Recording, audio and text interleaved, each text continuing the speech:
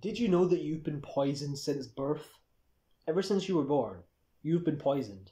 And the reason they've poisoned you is for multiple different reasons. So that you basically become a slave to the state because you cannot think, because you have constant brain fog. So that's one thing, so you can no longer critically think. The next thing is to make you a forever big pharma patient, well, not patient, but a big pharma customer. And the third reason is the depopulation agenda. Not the depopulation agenda as in to kill everybody, but the depopulation agenda to basically poison you since your birth. Or actually, let me say, it actually begins before your birth, and I'll explain what I'm talking about. So if they can make you infertile, then that's the perfect way to start the depopulation agenda. Because just killing people is very hard to do. But sterilizing everybody is very easy. You can probably get away with it. You can link it to them. It's harder to link it to them, so they'll get away with it, essentially. It's very, very, very effective. Like, it's a fact we're unhealthy. We're having record high NHS waiting lists. It might not even be the leadership. It might not even be the fact that, they're run wrong or not enough money or not enough staff. It could also just be the fact that we're all sick and unhealthy now, so we're all constantly going to the hospital to get checked up, going to the doctors. I have this problem. I have this problem. All these autoimmune. I have this form of inflammation. I have this stomach issue. I have this, cancer. This disease. This is always something new. So you can think it's the vaccines. You can think it's the chemtrails. Whatever you want to think it is. I'm going to say the first thing is plastics. And when I say poison since birth, I know it's not just because sure we have plastics all the time, and plastics. I'm just going to tell you the facts. They essentially make you infertile, especially if consumed at a high rate. And tell me, where do you find these plastics? Not just for adults, for babies. How are babies been poisoned? By dummies. Think about every time the baby cries, you're having it then suck on plastic. It's literally digesting plastics. And then what's the next thing? When you're feeding them milk with the baby milk, you're feeding them it in a plastic bottle, and they're sucking on it. These are the worst quality plastics as well. If you're consuming these since your birth, that's going to have an effect on you. And we're seeing it. Male testosterone count down 50% in the last half of a century. Same with sperm count. Sperm count's also down 50% and continuing to decline. This is what I mean as infertility. It is happening. So when I said before you're born, well, think about it. If you're a woman and you're pregnant, if you're like touching plastics during that period, that son or daughter will actually be more likely to be infertile as well. And then as I was talking about the baby milk, did you know that they literally put vegetable oils in the milk? We all know these seed oils are pretty much poison. They're feeding them to babies.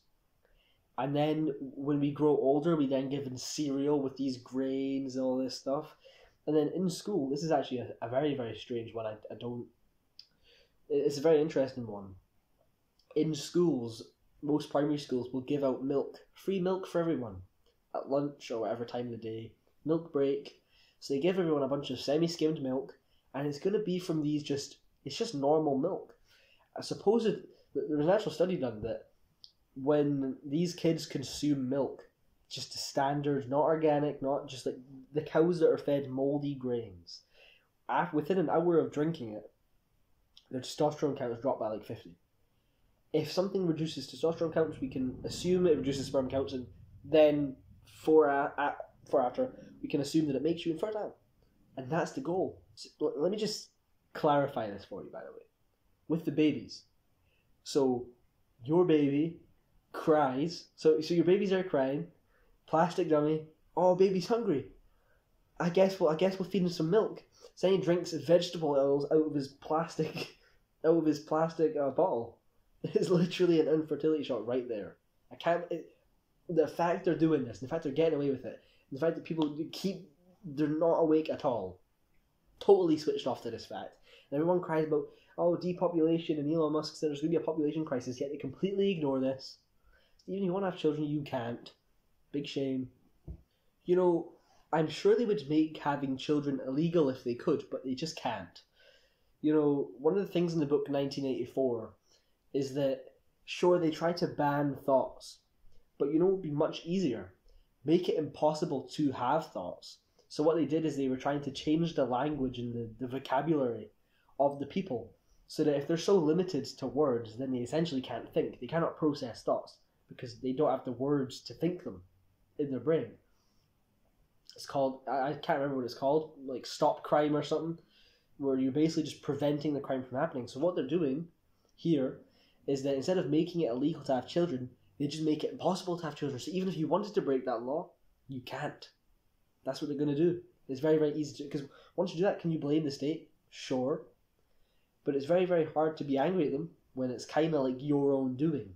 Yeah, there's a reason they want depopulation. They want 500 million people on the planet. There's a reason. Population control. Population control is as simple as it says. Controlling the population, not necessarily controlling the number of the people, but to control a population of people. It's much easier to do that when there's less of them. So, because why would they want us? Why would the elite want us here? How do we benefit them?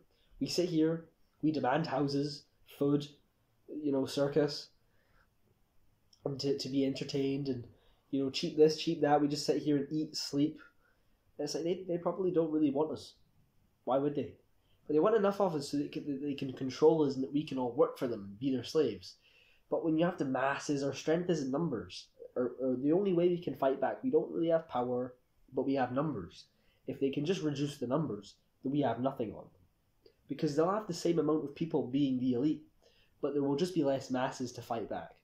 And that's the ultimate goal. And this is no conspiracy theory. The male sperm count is expected to reach 0 by about 2050 or 2060, which means you can't have children by 2050, 2060. That's the goal.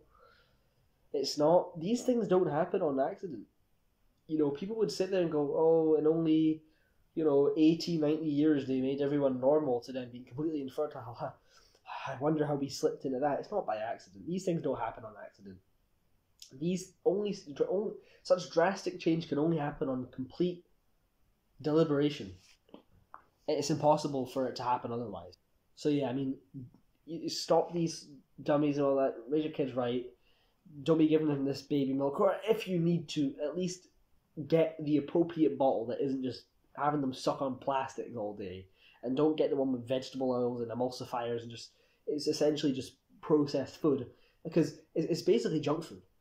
Because people sit there and go, well, this baby milk is different. Well, no, because don't look at what it appears like. Look at the ingredients. It's literally got pretty much the same ingredients as like a really processed tub of ice cream.